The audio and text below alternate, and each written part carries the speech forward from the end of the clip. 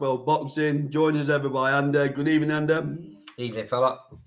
So, obviously, we got a lot to talk through from last week's big fight and also the stacked cards that are coming up this weekend with BT and DAZN going up against each other. Yeah. But first, we're going to have a chat about, obviously, Carl Greaves, aren't we? Have a chat about his card, which I think is real good value for money. Some proper 50-50 fights on there as well. So like we normally do, I'll hand it over to you to start looking at the card and talking us through it. Over to you. Well, as always, mate, anyone that knows Carl Greaves, anyone that's been to Carl Greaves shows knows what kind of quality show he puts on. They're always top draw, and the headliner on this show proves that. So Kyle Haywood is the current Midland area super welterweight title holder. Yep. He's from Leicester, and he's going in against Ryan Amos from Nottingham. This is a fight that was postponed from earlier on in the year, wasn't it? Because Kyle got an injury. Who are you wanting to win this one, Ander? Wow. Because obviously Amos is a local lad. Yeah, you know what, mate. Having had conversations with a number of people from each camp, they're all saying our closest fight's going to be. Yeah. They're all saying, and normally you get a bit of favoritism, don't you? And a bit of, oh yeah, my guy's well up for it. But everyone's saying our closest fight's going to be. I mean, you've only got to look at Kyle Haywood's the fight we went to last time at the Morningside Arena. Kyle Haywood against Alex Ferron, I think it's spelt, or Ferron. What a fight that was! What a fight that was! Unbelievable. One of the best fights I've seen live, if I'm quite honest. And I get the feeling this is going to be very similar. So that on its own is worth anybody going to see. What I would say is, talk about value for money. We've never been let down by a Carl Greaves show, have we, in terms of quality? And I'd throw Scott Callow into that mix as well. You know, the small all scene, you get some real dingers, don't you? Where both fighters are coming to win. A lot of boxing fans, small all shows will be going under their radar because they're getting these larger shows kind of force fed to them, aren't they? Yeah, a little bit, and that's not being disrespectful to boxing fans at all. But the smaller all shows will just go under the radar. You know, if they're not following the likes of Carl Greaves or one of the fighters, they're not likely to know about it. But yeah, I really do want to emphasise to fight fans, if you're from the Midlands area, this is an absolutely outstanding show. Always is from Carl Greaves. There's some brilliant talent. If you want to know where the next load of British talent's coming from, go to small old shows. Just because the bigger shows have all the stars coming from Team GB and all that, don't forget that these small old fighters, these have all guys that have been going into the gym from being kids. A lot of them really good amateurs themselves. I'll go through a few on the undercard in a little bit, and there's some proper talent. They're just not getting pushed as quick because they don't have this massive focus like a DAZN fighter, sorry, a matchroom fighter on DAZN, or a Warren fighter on BT that are getting the real big publicity. Just because they're not getting that, don't underestimate our talent these lads are. Well, let's not forget, we're going to come on to the BT card later in the DAZN card, but Maxi Hughes started off on the small all show. Yeah. So I saw a tweet actually in the week. Carl Greaves was putting a tweet out about what's going on at the minute for him, and Maxi Hughes replied to him saying that Carl Greaves was the promoter that put his first fight on. So it just goes to show you. Yeah. Just goes to show you where these fighters start off. And I'm telling you now, and you can hold me to this, people can watch this back in a year's time. There are fighters that are going to be on this card on Saturday night in Leicester that are going to be big stars. I have no doubt about it. So anyway, I'll name one for you just until you kick Tom Cowlin. Yeah. I don't think Tom's fighting Saturday, but you're right. Tom Carlin's at the Calgary stable, and he's outstanding. And then another one for you, Stanley Stannard, who is fighting. Cowling's on the poster. Okay. Neither here or there. Cowling's definitely one to watch. So is Stannard. Stanley Stannard is different. Greaves admits he's got a great stable at the minute, doesn't he? He expects a lot of him to do a lot of big things. Yeah, he's not only got a great stable. The real talented boys, and they're all around a similar weight.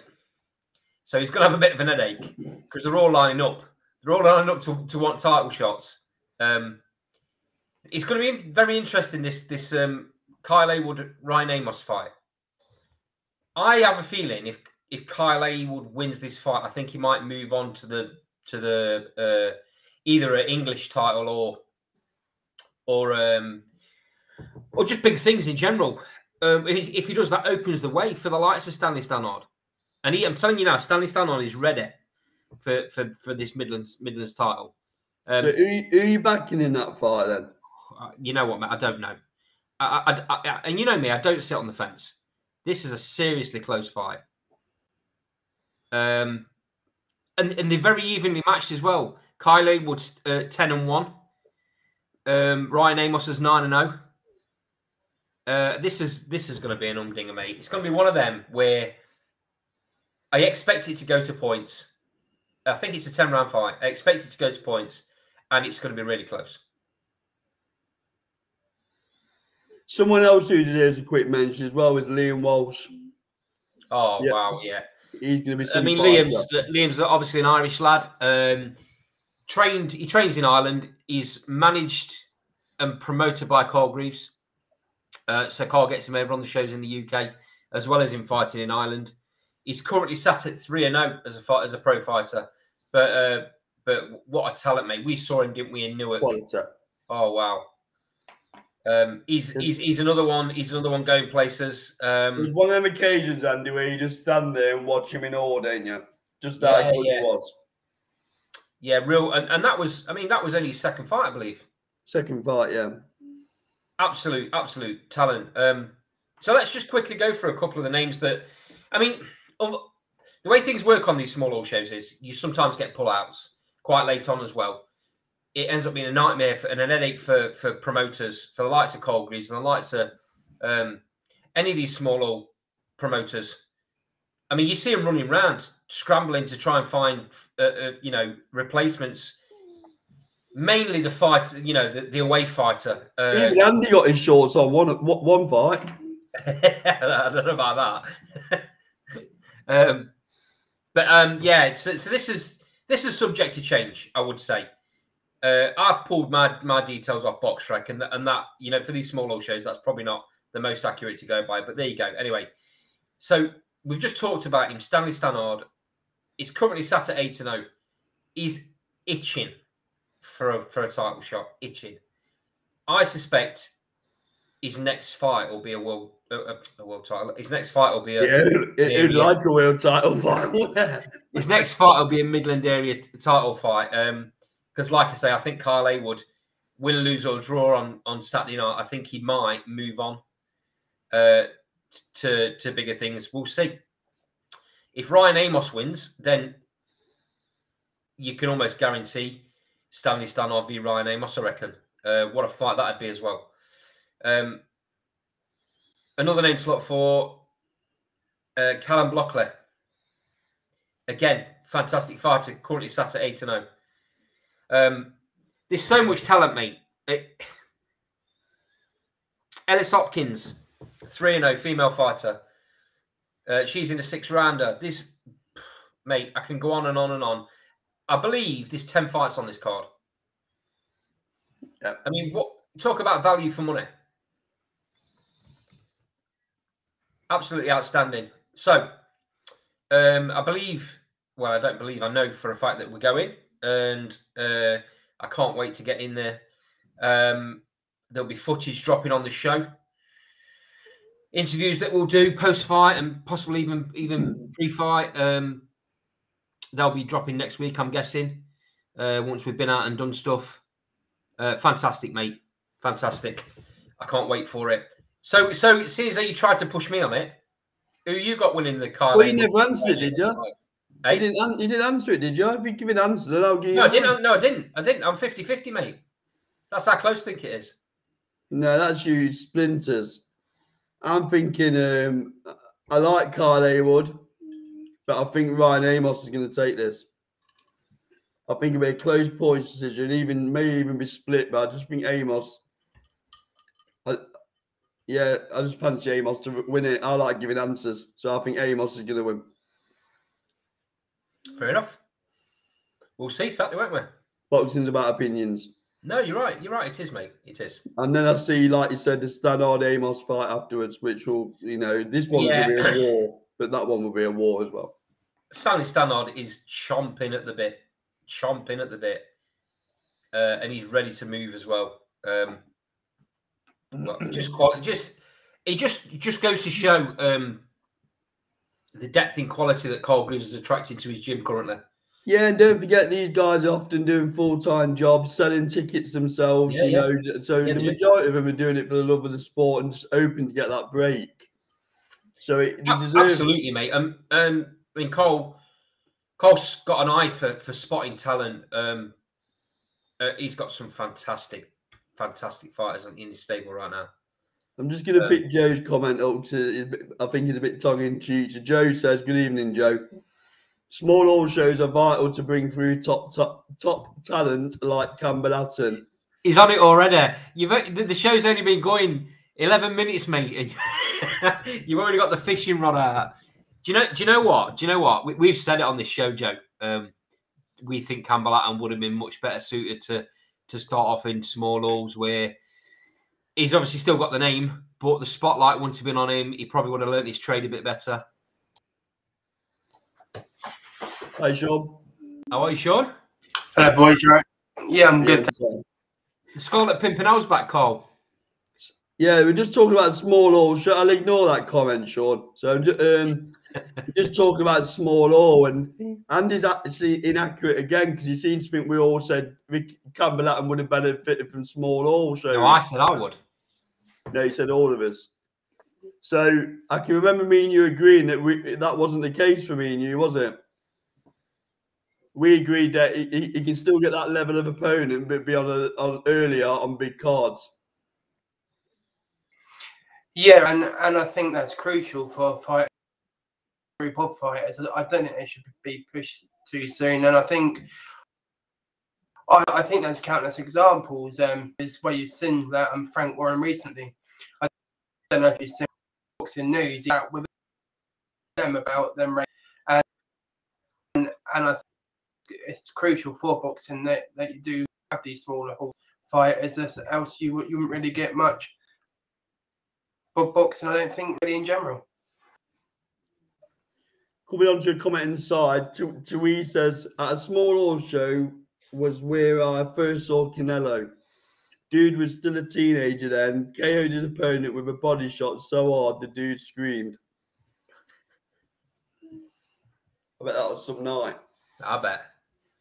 And he wouldn't have thought Canelo was going that places at them early days, I'm sure. Then again, he started fighting at 15, so, he was always going to land on a small hall show at 15 one day in Mexico. I'm surprised it was even regulated. It probably wasn't. But all these shows over here are the real quality, real top draw. So, again, before we move on, if you haven't, or you're not doing anything on Saturday night, and you're sick and tired of watching undercards that fall a bit short, let's say, and you want to watch a packed card of real quality fights, a lot of them 50-50, then get yourself down to this show. Morningside Arena. I believe there's still some tickets available. You can get them from Carl Greaves himself. You can get them from the fighters. Just go onto the socials. I'm sure they'll send them out to you if you want some. And you can probably get them from the Morningside Arena as well. Yeah, you can get them online from Morningside Arena. Okay, moving on to the next topic then. So we're going to move on to the DAZN card this Saturday, Nottingham Arena. Andy, take it away. Well, this was meant to be a big night for Lee Wood, and obviously that's not happening now because of Lee Wood's injury. So our Barry has moved up. He's took the mantle and he's now headlining the show. First and foremost, before we go down the card, do you think this is even going to be our full card? No. So I'm having it on very good authority because anyone who don't know, me and Andy are from Nottingham. I'm having it on very good authority that there was 9,000 tickets sold at the point Lee Wood was still fighting, and that's now gone down to 3,500. Is what I'm hearing. So obviously, when Lee Wood pulled out, these headliners would have been given more tickets to sell. You know, the likes of Kid Galahad, Maxie Hughes, Anna Rankin, and Terry Harper would have all been given another bunch of tickets that Lee Wood fight fans have claimed refunds on. And you can't blame them for doing that. You know, no. The whole point of them being there is to support Lee Wood. It's a shame. It really is. I can understand why Matchroom didn't want to pull the show because you've got 2 world title fights. It's unfair on the fighters. It was looking like a really strong card, and I was going to come on this show today and say I think it tops the BT pay-per-view card, but I can't say that anymore. Because past the 2 world title fights, and it's just young pros coming through again. You know, you've got the likes of Chev Clark, Solomon Deckers, and Cyrus Patterson on the undercard. You know, all got less than 5 pro fights. Playing the trade, you know, they got to learn that way, but it doesn't make for a massive card for, you know, for fans that have paid some really top dollar. You know, it kind of falls a little bit short, I think. So we'll skip those earlier fights. Yeah. Actually, no. Saying that, I wouldn't mind talking about the Solomon Deckers fight because he's fighting another English fighter, Dominic Accolade, who's currently sat at 9-3-1 with 4 knockouts. And he's been in with some decent fighters. He's been in with Nathan Gorman. He lost on points to Nathan Gorman. And he's been in with Martin Bacola. And Martin stopped him in the first round. But he clearly has more experience than Solomon. So it's going to be interesting how Solomon negates this fight. How do you see it going, Carl? Yeah, I quite like Solomon Deckers. Obviously, he had a esteemed amateur career, so I really do think they can move him quickly. Accolade been beat every time he stepped up to a certain level. So what we are going to find out on Saturday is how good Solomon is, or what level he's currently at. Yeah, because the one thing I do like about him is he's got a good engine on him and he keeps himself in good shape. Solomon Deckers. So I expect this to go late. I think Solomon will stop him. I think he's slightly avoided Solomon Deckers for me. I think they're struggling to matchmake him because I think he could be that good. I think he could really get. I think he could go to the top end of that division, to be honest with you, with a bit more experience. But yeah, I expect Solomon to stop him late under. How do you see it, Sean? Yeah, I agree with Carl, I think. And I guess he has a career so far, hasn't he? It's a bit stop and start. I guess with him, what they're probably looking at is official, I would imagine, because level. And I think, you know, they talk about that they want more. I guess that's the natural fight for them to make I don't know, in 6. That's what you'd like to see happen. I don't see that happening, mate. I can't see Eddie Hearn wanting to have one of those 2 fighters with a loss on the record so early on. I'll be honest. And also, Fisher shifts a lot of tickets. Yeah, I mean, this is the problem when you've got a couple of fighters, 3 or 4 fighters in the same division or one division apart. You can't get the same push for all of them. Unfortunately, that's just the way it works. And clearly, because Johnny Fisher does shift a serious amount of tickets, he's getting the focus at the minute. And maybe, maybe quite rightly because of the ticket sales. You know who Solomon reminds me of in terms of his trajectory? There's a word for Thursday night. Martin Bacola, where he just can't. Is he a ticket seller? We all know he's a very good fighter, but he's already, in my view, he's already in the Who Needs Him club where nobody really wants to jump in with him. Yeah, it's like he's treading water, isn't it? Yeah. Without being, and that's not a disrespect to Solomon at all. It's like he's treading water and he can't get any motion.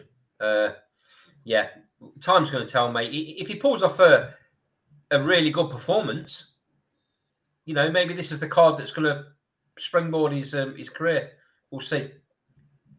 Okay, so moving on. We'll move on to the headliners. Hannah Rankin, Terry Harper. This is drawing a lot of different views. It's quite split, this fight. I know me and Cole think differently on it, so I'll come to you first, Sean. Obviously, Hannah Rankin. This is a usual weight. She's been at this weight for a while now. Terry Harper's moving up to this. I think she's going up 3 weights to take this fight. How do you see the fight going? Harper will win. I think she'll win on points, but to a certain extent, with the men, we've seen that with Natasha Jonas got to that weight as well. I do think to a certain degree, you can't really look into the weights too much in the female. It'll probably be the better fight out of the 2 main events, if I'm being honest, because I don't think Galahad. I think that'd be a bit boring. But in terms of this, yeah, I think Terry Harper will win on points. Carl, the winner of this fight is likely to get a unification against Natasha Jonas. If you was to look at it from Natasha Jonas's point of view, who do you think is the easiest fight to make? Well, I might change my mind after Saturday. Like, I ain't speaking as I sit here now on past performances. I'd want up every day of the week. I'm sure Natasha Jonas wants that fight as well to right that wrong. But I mean, regards the promotions, and it's been no secret that Joe Gallagher has a bit of a running issue with Eddie Hearn and Matchroom regarding making fights. Natasha Jonas should have had loads of fights and she never got them. Yeah. Terry Harper's obviously in the Matchroom. Does that make that fight very difficult to make? No, I don't think so. It's not like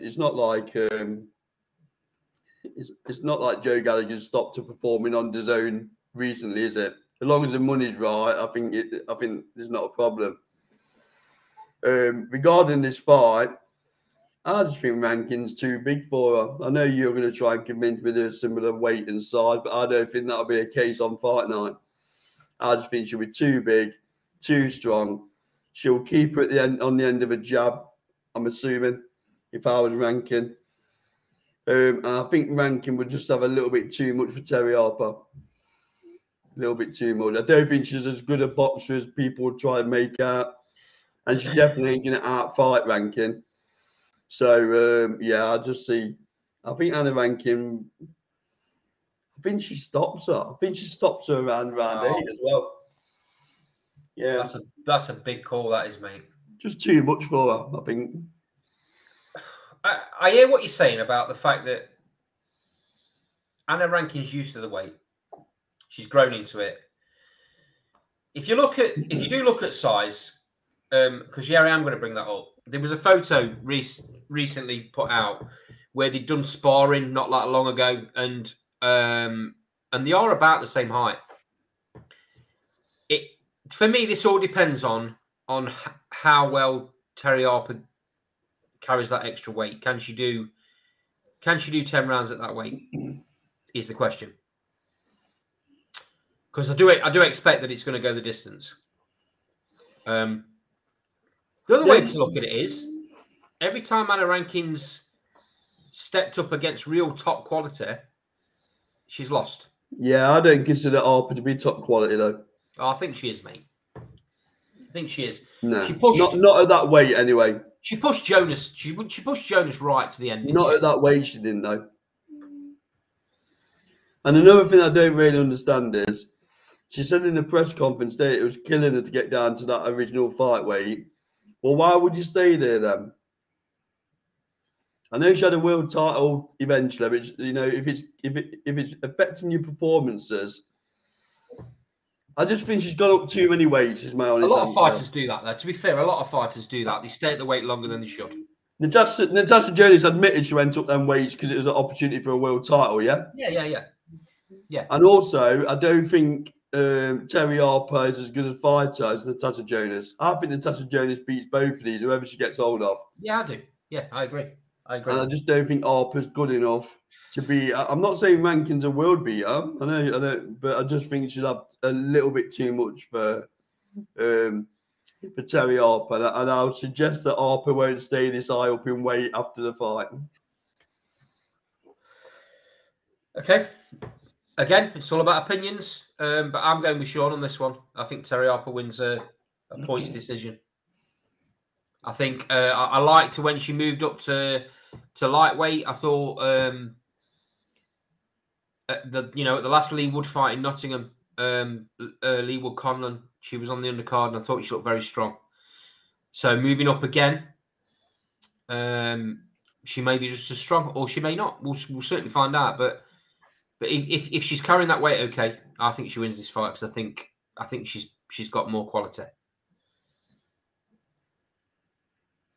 Okay, moving on to Cole's best mate, Kid Galahad, versus Maxi Hughes for the IBO World Lightweight title, I believe. Maxi Hughes he's got like a second coming, hasn't he? He's done fantastic recently. I'll come to you, Sean.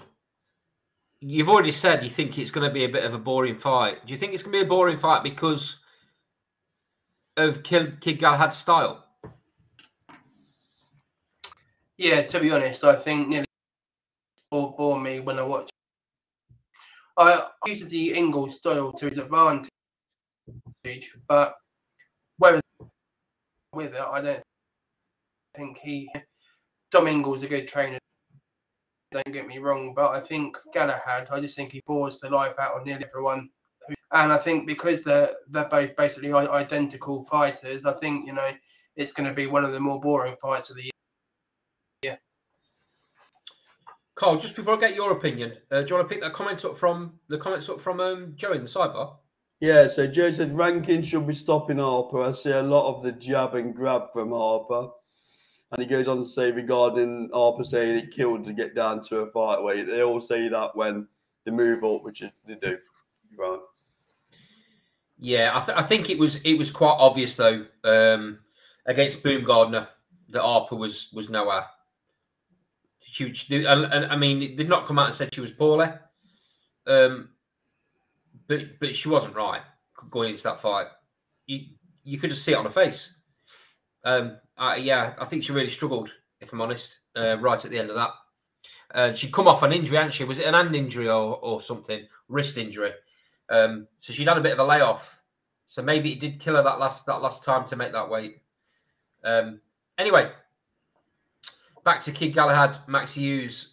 Joe, give us your prediction for this, mate. While you're doing that, I'll get Cole's opinion. Yeah, so I've never heard so many excuses like I did in the press conference today from Kid Galahad about his loss to Martinez. The truth was that he just got hit with a right hand. And let's be honest, if Martinez can take you out at 54, then I'm not sure, you know, if Max Hughes connects with him. I've not liked Gallagher's demeanour all the way through this. He's almost belittling Max Hughes because he's come up the hard way, which I don't like. Dom Ingle was very respectful. I really hope Max Hughes beats him.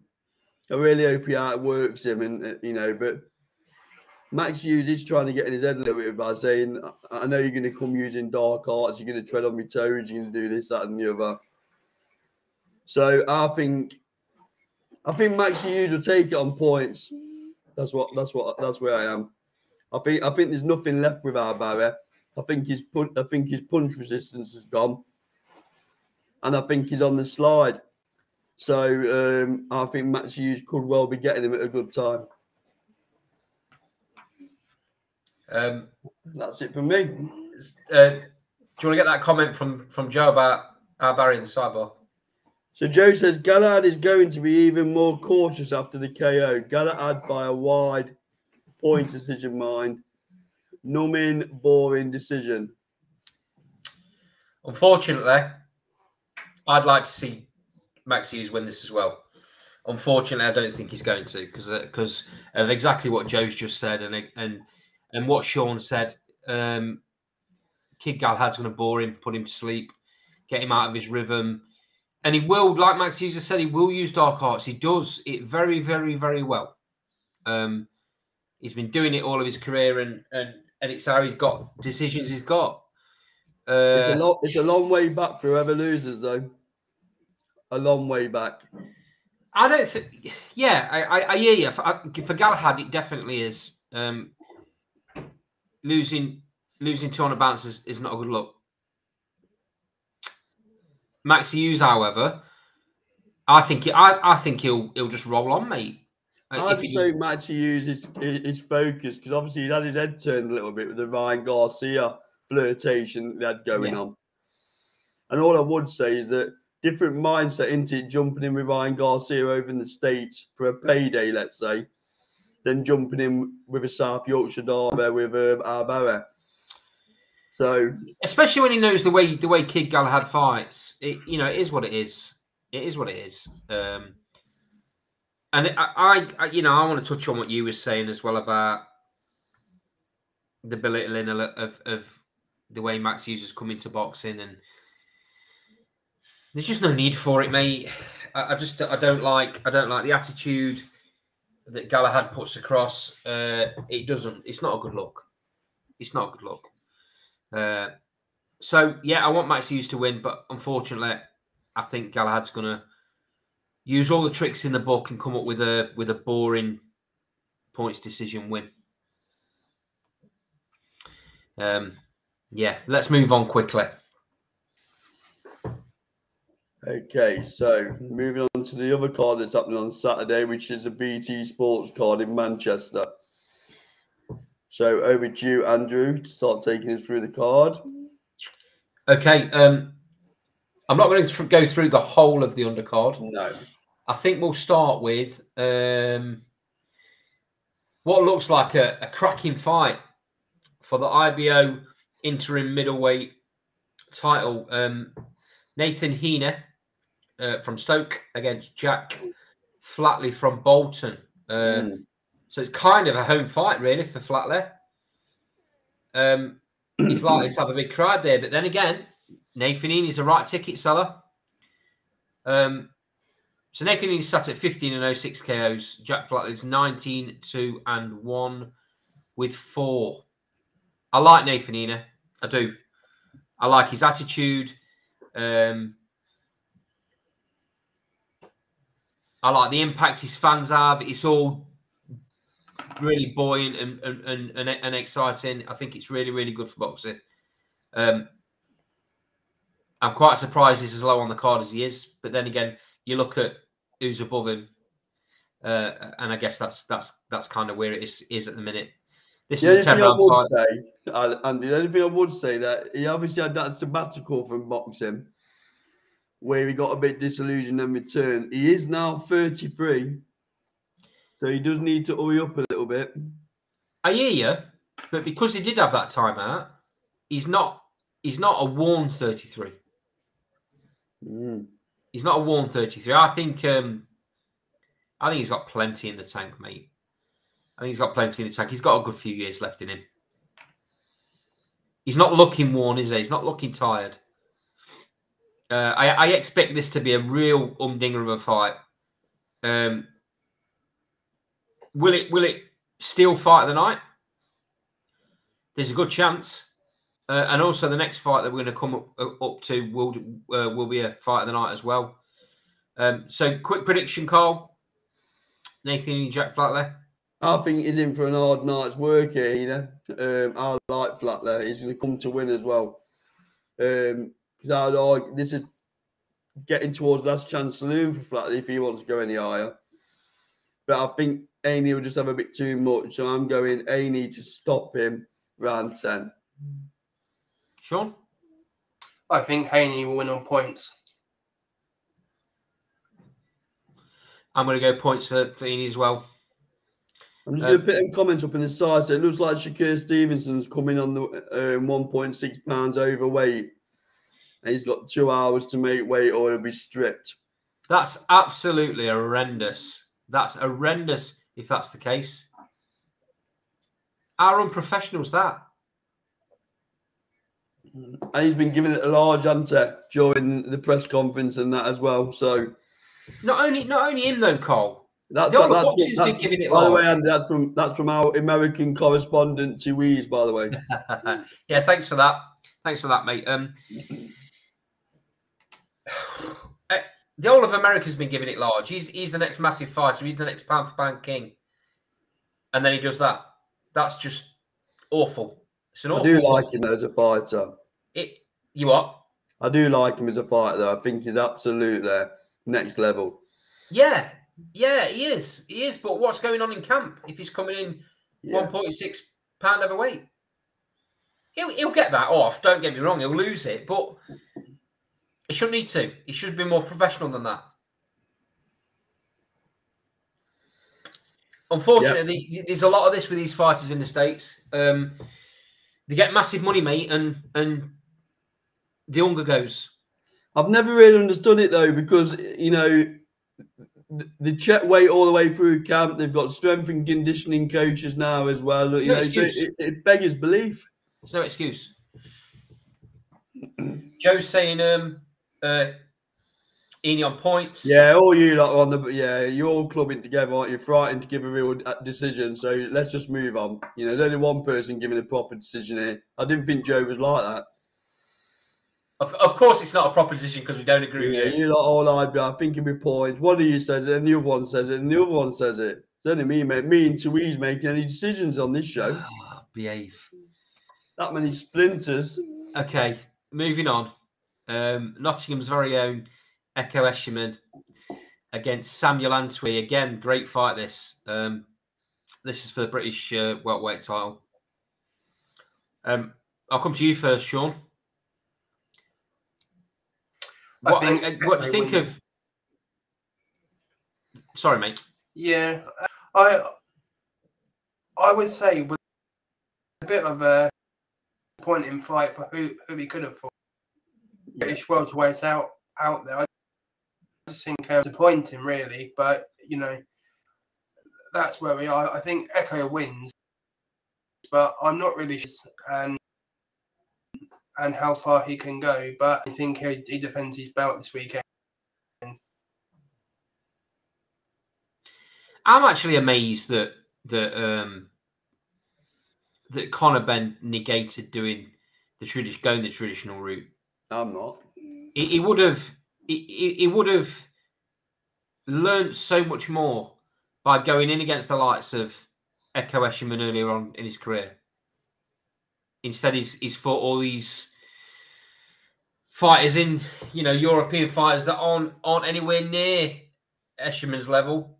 And now he's in the sticky position of having to go up weights to make a fight. Makes no sense to me. Carl, how do you see the fight going? Yeah, I think Escherman will beat this guy on points. I think he'll go the distance. Esselman's not known as a big puncher. He's slick into. Yeah. But I'm just amazed that Esselman hasn't had bigger fights holding a British belt, British title. Where the days gone where the Lonsdale belt was something that people aspire to, defend 3 times and own a version. Yeah, I'm a bit perplexed because he seems to be struggling to get a big fight, doesn't he? You know, half the problem is when these big promoters are pulling these fighters through that they want to take places, fighters they think are going to go places. They're scared to put them in against British level because they know how tough it is. They know how tough it is. You know it, Joe. Joe, I'll say it again. So when it's repeated tomorrow, get off the fence. When you start agreeing with Andy on predictions and giving long-winded answers, you're in trouble, fella. It's not you. It's not you. Go on, Andy. So I'm just reading Joe's comment. Proper scrap. This one, Echo late KO. I think it's going to be a really close fight. Actually, I do. I'm going to go Echo points, but I think it's going to be really close. I think Antwi's a better fighter. We're giving him credit for. Sean, did you give a prediction, mate? Can't remember.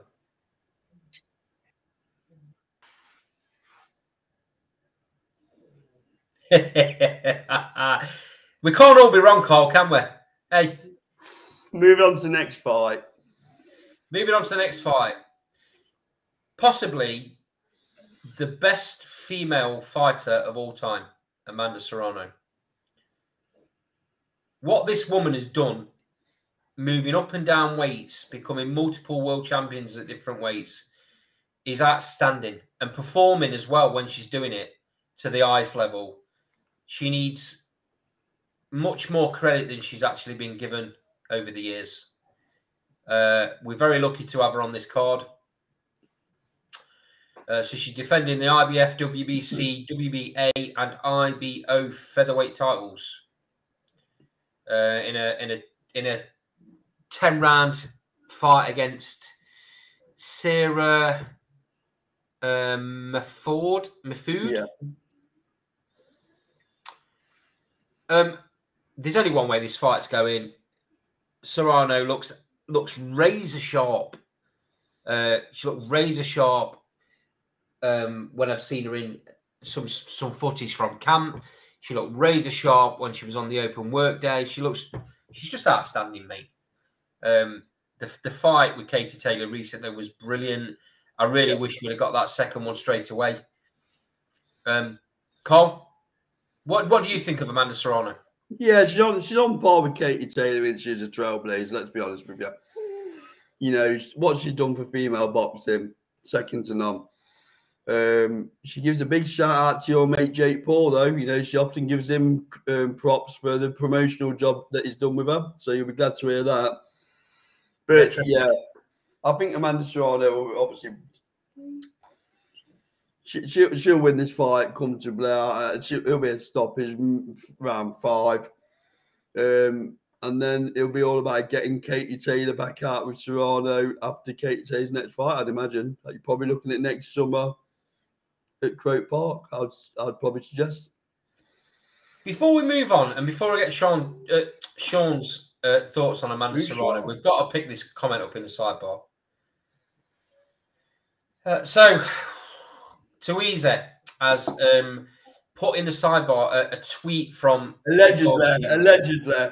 You have to be careful with our American correspondent. No, I'm having it. I'm having it, Tuiza. I'm having it. I believe you. So he's put in the side comment. This is a tweet from Shakur Stevenson. Before you start, this is a view of Ander who you can find on Twitter and not a view of the channel. There you go, Ander. Off you go. I gave it my all. I've been professional my whole career and made weight, but my body just cannot make 130 anymore. My health has to come first. I'm moving to 135 in my next fight. Firstly, why are you fighting at 130 if your body can't fight that, make that weight anymore, mate?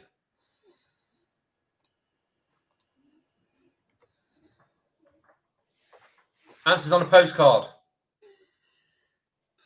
Whether it's something that is realised in this camp, I don't know. Oh, no. I don't know. I'm not wearing that, mate. I'm not wearing that. I don't know. I'm not wearing it. We've just said, haven't we? When fighters want to move up, what's the first thing they say? Can't make the weight no more. Yeah. He'd have known. Come on. He'd have known in his last fight if he'd been struggling to make that weight. It wasn't that long ago. It's just unprofessional. Simple as. Call it as it is. It's unprofessional. I mean, he's 25. You know, he's 25, so he's not exactly in the twilight of his career, is it? No, exactly. If you can't make this weight no more, relinquish your belt and move up. Don't show yourself up, standing on a scale and not making the weight, and then coming out and saying your body can't make the weight no more. Come on. I mean, it was only April. It was only April when he last fought. So this is what I'm saying. This is what I'm saying to you. So you can't tell me that you wouldn't have known in that camp he was struggling to make that weight. It's not that long ago. All of a sudden, it's a massive struggle. Sean, what's your reaction to the? Live reaction, Sean. It's like being on Sky Sports News. What's your reaction to that tweet, Sean? I have to make that bar at the bottom yellow, Sean. Yeah, right. I mean, I don't know if you saw the out of him making weight the other day when he had literally a late coming out of his suit. So I don't believe it can't be done if you wanted to do it. He's WBO, isn't he? Probably. Well, the cynical person in me probably thinks that he's done this, so he'll get elevated to fight in the next fight for the 1-3. Do you want to pick the comments up, Carl? Yeah, so our American correspondent tweets getting a bit deep now. So he's saying, playing devil's advocate, better to ask for forgiveness than for permission. So, and Joe says, I agree. So that's from our British correspondent. So yeah. Well, I get your point, Teresa. I get your point, but it's unprofessional. Okay, so back to Amanda Serrano, Sean. You know, when she's done and dusted, when her career's over, where do you think she sits in the all-time women's greats? I think just below Katie Taylor. What a naughty question, Sean! What a naughty question to ask you that, isn't it? Why? Naughty. Why is it? She's not got long left. Right. She's had a full career. He's stitching you up like a gun, and Sean. Good luck with this quick answer. I've already said I think she's up there, pound for pound, as one of the best women fighters of all time. Don't worry, next week, Sean, we'll send you an email with the questions we're going to ask you. Is that all right? Sean, ignore him. Go on, mate. Give me your answer. Yeah, Taylor will always be the best female fighter purely because what she's done as an amateur, and she's basically transformed boxing for a whole country. What she's done, and I think Amanda's obviously she's got the pull to, and I think just to think too, people like Carissa Shields, Michaela Mayer have half the career that they're going to have for me.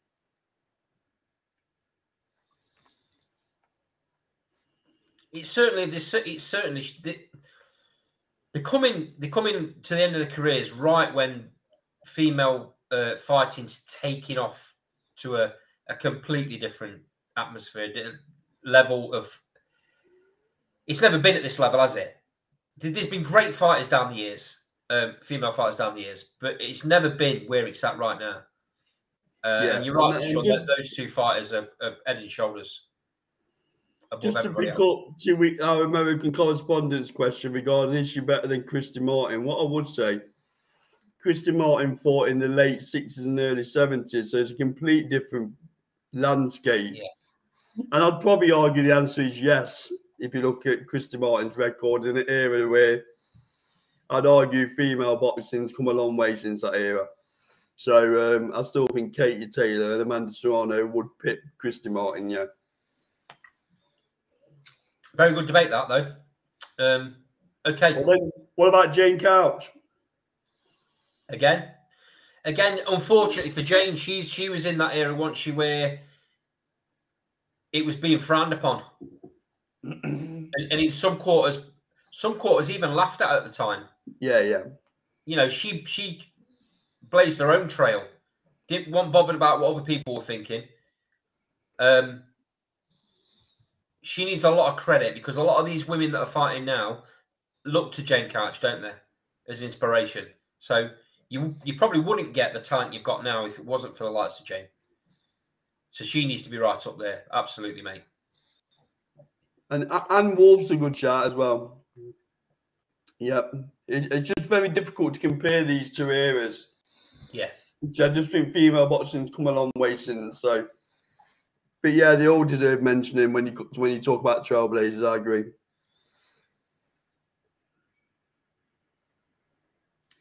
Next fight, Andy. Okay, yeah, moving on. Next fight, and these are in no particular order. I don't know how they're going to sit on the card. I would suspect Amanda Serrano is probably going to be right up there. Chief support. Yeah, you would think so, wouldn't you? They're not going to bring her all the way over here and not put her up on the card.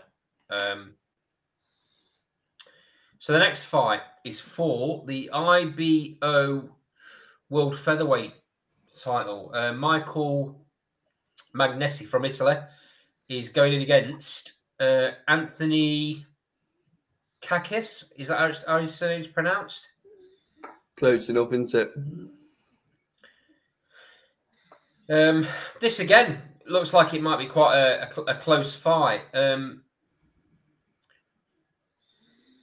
You never know with some records might look a bit padded, but Michael Magnesi is 21-0. Kakis is 19-1-1. He's been in with some decent fighters, though. He's been in with some real good fighters. He beat Sam Bowen, for example, who was a great British level fighter, Sam Bowen. Really, really good. He lost to Martin J. Ward. And he beat Leon Woodstock. So he's been in with some real talent. He's been with some real good British level opponents.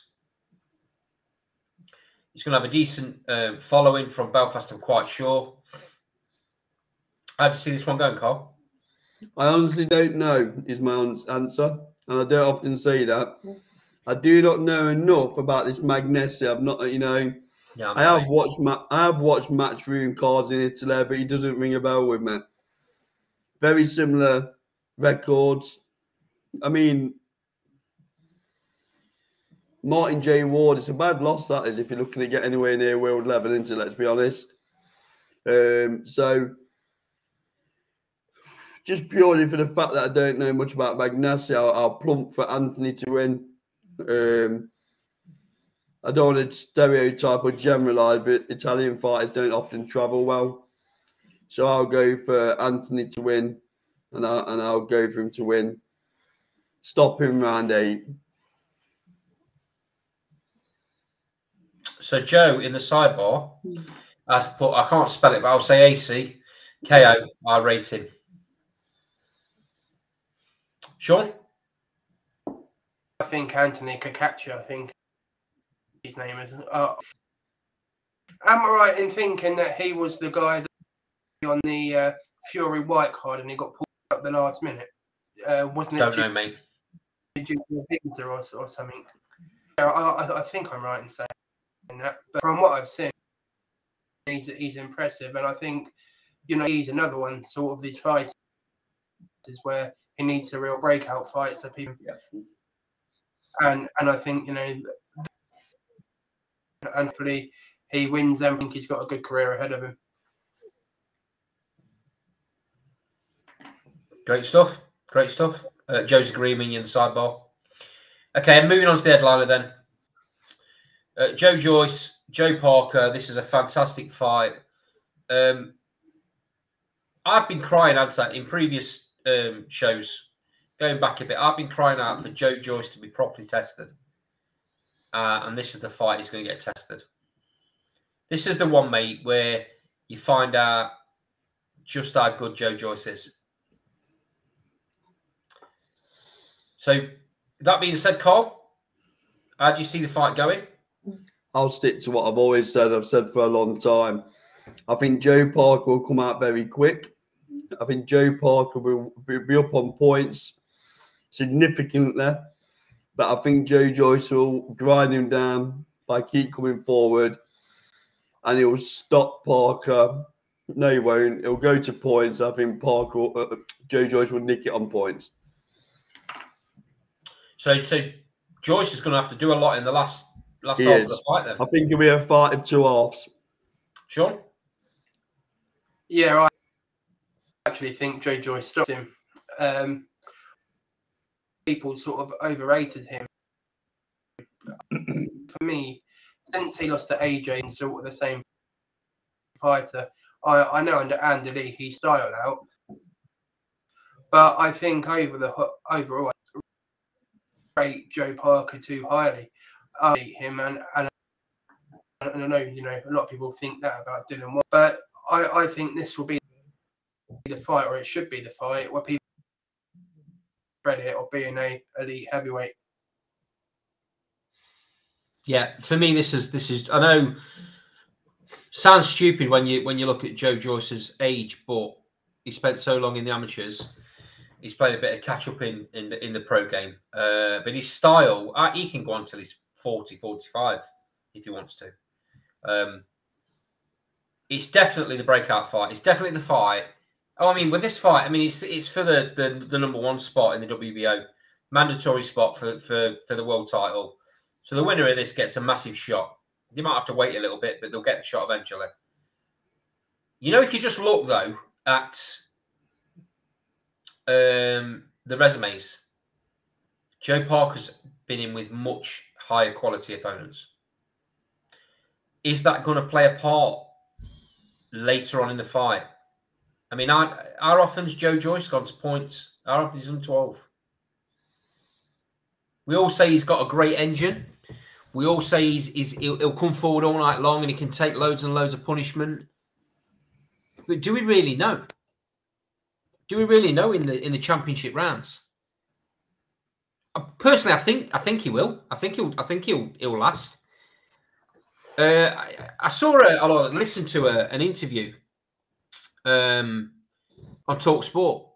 Was it yesterday morning or today? No, it was today. And Andy Lee was on giving his predictions, and he was very respectful to Joe Joyce. And obviously, he's not going to give the Parker game plan away totally, but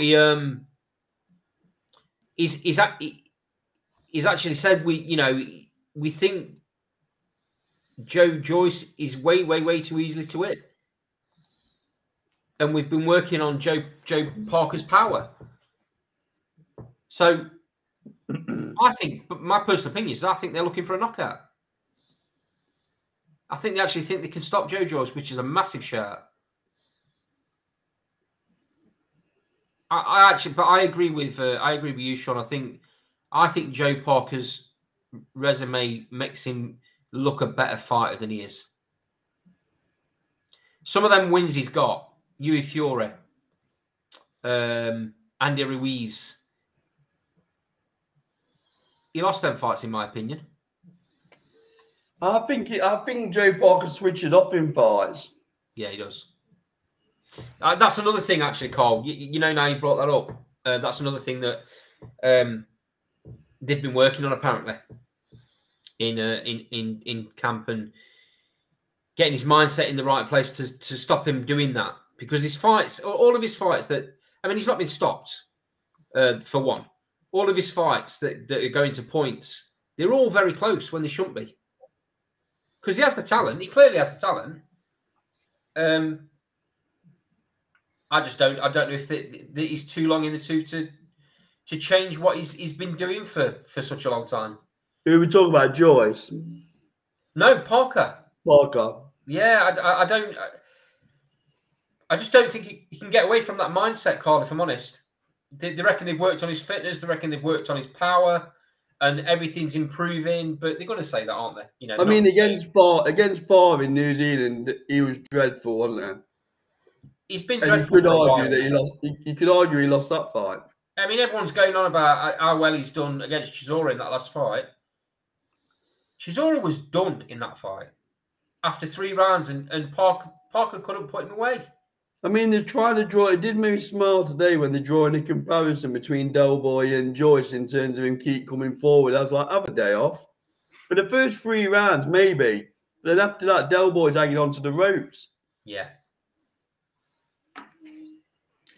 Yeah, I think Joe Joyce is. I was just going to say, go on, Sean. I think one of the problems with Joe Joyce is he just gets sort of stuck in second gear and he's in his rhythm. I think any decent heavyweight will be able to outbox Parker or stop him because, as I say, he hasn't got any gears to him, I don't think. Yeah, I agree with you. So, like Joe's commenting aside about calling him Frankenstein, he's too slow. We keep hearing this, but nobody's worked him out yet, have they?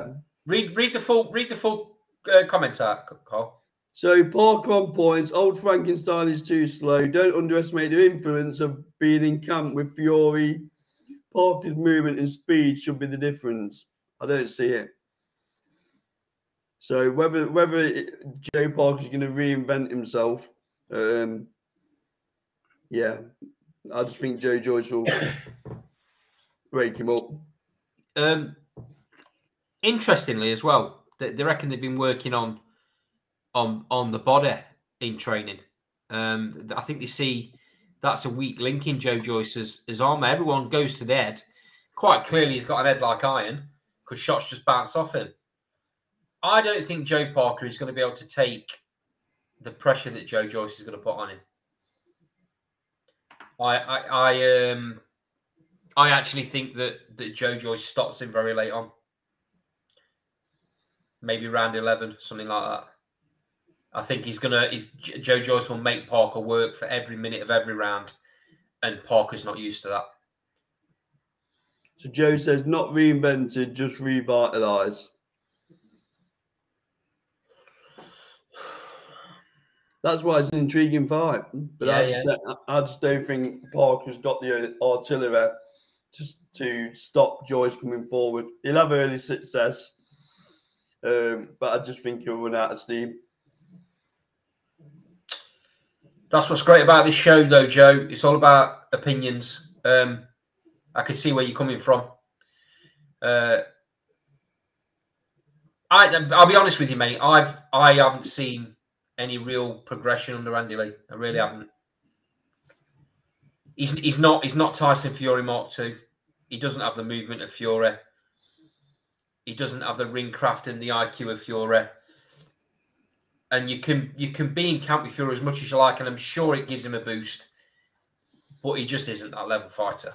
Yeah, what we'll do is if Parker wins, Andy will wear that stupid helmet thing that Joe Joyce come to the ring in. Do you remember?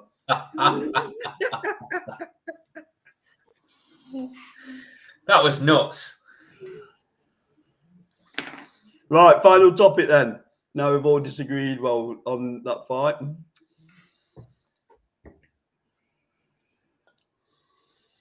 So, Triple G versus Canelo. I think it all went the way we thought it was going to go. But Sean, give us your thoughts on the fight. I was quite disappointed with Go. I think he should probably retire now, really. I don't see why he would stay at middleweight, really, because there's not the Bank Junior, of course. I just don't think there's any big fights now for. Say that he sort of shows signs that he's weakening as well. But for me, I just think he didn't get out there and he cruised to 9 rounds to 3 win for me. He's talking Bivol next already. Canelo. I don't think he should take that fight. Massive mistake. I know he doesn't want to fight Benavidez, but I think that's probably the fight for him next to super middleweight. Has Benavidez done enough, Sean, to earn that Canelo shot? Who else is Nicole? I'm just not sure he's at the front of the queue for me. Maybe that's why Canelo's considering going back up against Bivol again, because what's he actually got at super middleweight? Who's he got? There's no big names there. I mean, by all accounts, sorry, Sean, for jumping in before you got to answer your question. By all accounts, the pay-per-view figures were shocking. 800,000 is what I'm being told. I've heard less than that. I've heard 500,000. Yeah, 800,000. Go on, Sean. Sorry. I was just going to say, for Canelo, Benavidez is probably the big room. Of course, the fight, I think, makes sense if you guys go to light heavyweight. I don't know if you agree. The Callum rematch, I think, the fight from at light heavyweight. Other than that, I'm not really sure the big fights that are out there for him at the moment. Callum beats him at light heavy. I agree. Callum beats him at light heavy. Where would you take Canelo next, Lander? It's tough, mate. Canelo's used to having these massive, gigantic paydays with millions of people watching him. I think those days have gone because I don't think there's any real tests for Canelo anymore at super middle. And I think light heavies, it's been proved now that the light heavies are too big for him. He can't even come down to middleweight because there's nobody there. The two weight classes, there's no one left. No, unfortunately, he's in an era where the super middleweight is absolutely shocking. Yeah. I think he'll go on a bit of a world tour. That's what I think he'll do. And pick people up like John Ryder in London and things like that. Just because he'll still sell a stadium out, let's be honest. Of course he will. Of course he will. But he's not going to get the massive pay-per-view money that he's been getting, mate. And maybe that'll be enough for him to turn around and say, enough's enough. You might get 2 or 3 more fights out of him, mate. That's not a bad shot from Joe, though. He's going to have to go to PBC and bring Charlo up to 168 now. Now it's being mooted.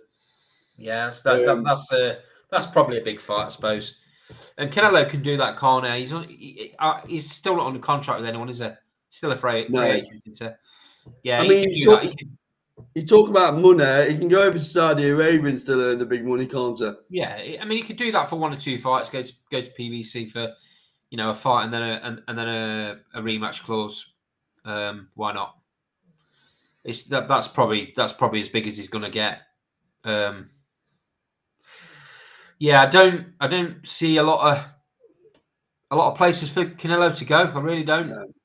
I really don't. And then what do you do? Do you just carry on plodding on, fighting fighters that you're going to beat?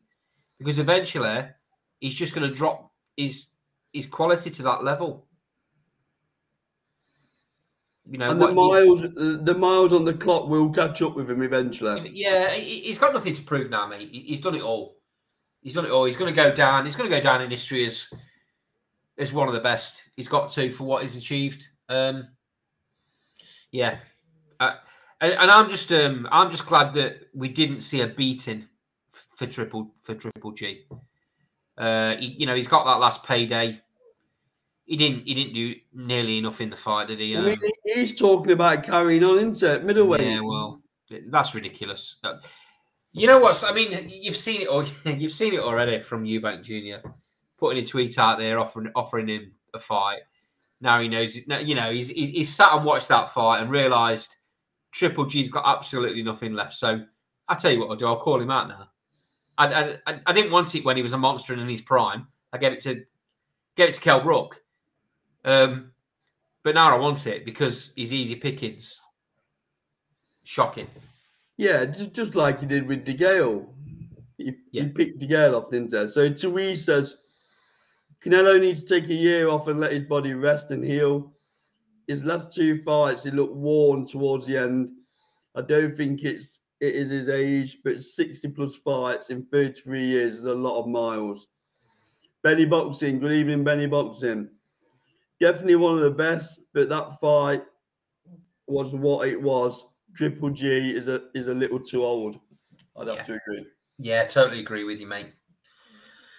But yeah, I'm just glad we didn't see a beating, because that would have been horrendous for.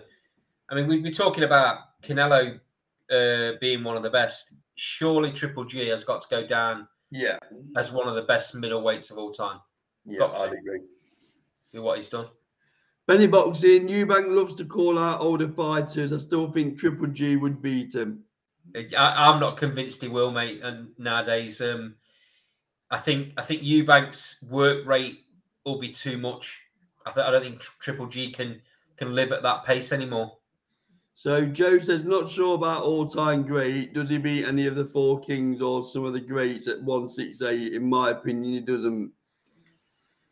Again, Joe, I'm a massive fan of the 4 Kings, massive fan of Marvin Hagler. I think Marvin Hagler's the best middleweight of all time. A lot of people disagree with that, but I think he's right up there, mate. I think Triple G, at his absolute best, would have lived with him. Would he have beat him? Maybe not, but he would have lived with him. Well, I still stand by what I said. Triple G wouldn't have been big enough to beat Carl Froch at 168. No. No, no, no. No, I agree. I agree. He's not a 168 fighter, mate. So, quick round mob in the comments. Any other topics you want us to cover before we come off here, guys? Sean, anything you want to cover while I wait in the sidebar? Anything that we've not covered before we jump off? Ben undercard. No. Has it been announced now? Felix Cash, and then there's a few Southern fighters on. Lyndon Arthur is on the undercard, to be fair to them. What's that for? What's that for? Ben Eubank? Yeah. Needs to be a good undercard for pay-per-view, don't it? So Benny Boxing says, similar vein, I know it's off subject, but what you think of Eubank, Ben? So Andy, we'll come to you first. I know we keep touching on this, but it's such a big fight that it's worth. Yeah. I don't know if you've seen any of our other shows, Benny, but I think we've all kind of said at one point or another we didn't want to see this fight happen. I still don't want to see the fight happen. I'll watch it because it's becoming a bit tasty, but it doesn't do any of them any favours. I don't see the upside for either fighter. Win, lose or draw for either fighter. I don't see the upside. What does it do for Ben? Other than make him a lot of money, get bragging rights for his family, and same for Eubank. Gives them bragging rights and gives them a lot of money. But as far as, I mean, Eubank, you can understand. Eubank's not a legacy fighter. He's a money fighter. There's nothing wrong with that. If that's what he wants to be, there's nothing wrong with that. You don't know that Ben talks about wanting to win world titles, but you don't come out of your weight class and move up 2 weights to 3 weights nearly. You don't move up 3 weights nearly and then have to ball yourself back down. He's looking massive, Ben. He's looking huge. How's he going to lose that muscle and still carry the same power and the same energy back down at welterweight? Look at what he did to Kell Brook. This is a massive, massive, massive mistake. Do I think he hangs with Eubank? Yeah, I do, actually. I do. I think it's going to be a very good fight. One of them will get stopped. I think it's going to be a very, very good fight. It'll be brutal as well, just like, the fathers. But I don't think it does either of them any favours. It does nothing for credibility, does it? No, and I just think it's such a big mistake. It's a real bad decision from Ben's management camp. It really is. I don't understand. They're just looking at pound notes, in my opinion. They're not looking at Ben's future. They're not looking at his career. They should have learned from Kell Brook and gone, this is stupid. I know Eubank's not Triple G. He's not the dangerous Triple G. Andy, let's have it right. They obviously don't fancy fighting any of the world champions, do they? Not right now, they don't. Clearly. No, they obviously don't think he's good enough to beat any of them. No, they don't. No, but Cole, there are fighters. There are fighters. Keith Thurman is one. He could have took on Keith Thurman, probably beat him, because Thurman's coming to the tail end of his career. And that's why I don't agree with you about the legacy bit, because if he's interested in his legacy, he'd be jumping in with the likes of Thurman rather than going for the pound note. But I think he is, mate. In himself, I think he is. I think he's getting bad advice. He calls the shots, though, don't he? No, he doesn't. He does. He's a fighter. He calls the shots. No, he doesn't, mate. He doesn't. He doesn't. He believes in what his management and what his promoter have done so far for him. And but why does old man not advising him then? Why does old man not advising him? He stays out of it, don't he? But if you see him become a bit of a laughing stock, you jump in, wouldn't you, and say, "Look, Connor, have you considered this?" I think that's a bit far. I think that's a bit far. He's not a laughing stock. He's not a laughing stock. That's a bit far. Well, it's a bit of a circus of a fight for me. One thing I would say with Tony Sims, he's supposed to be like a father figure to Conor Ben. So I think if he did think it was, not a good idea, I think against it. And with DAZN, what I think they're hoping for them is to start post Anthony Joshua, because I think whoever he fights next, I think he will be sort of pay-per-view star 3-4 years, and I think this is sort of a coming, and I think they put their eggs in the basket that Conor Ben's there going forward. But sure, beating a Furman or beating Ugas or someone like that would have done a lot better job than this would have in terms of establishing him, wouldn't it? And also, he stays at weight. He stays at weight, and he's not chancing the dangers of coming back down, balling yourself back down. It's no mean feat. It's like, loads of fighters over the years. Yeah, I don't think he'll be in the Kell Brook scenario, because he's in the gym all the time. I think one of the Kell Brooks was he would go on the bender for, I don't know, a fight. No, I hear what you're saying with that, but he's still got to boil that muscle off him. It's not an easy task. And is he going to still carry the power once he's done that? What's he going to have left inside of him to take on these real big boys? I don't. There was no need for this fight, other than to make money. There was no need for it right now. The truth is, they didn't fancy the world level in that division, did they? That's the truth of it. But like we said, Paul, they could have took Thurman. Yeah. They obviously didn't fancy it, did they? He would have beat Thurman.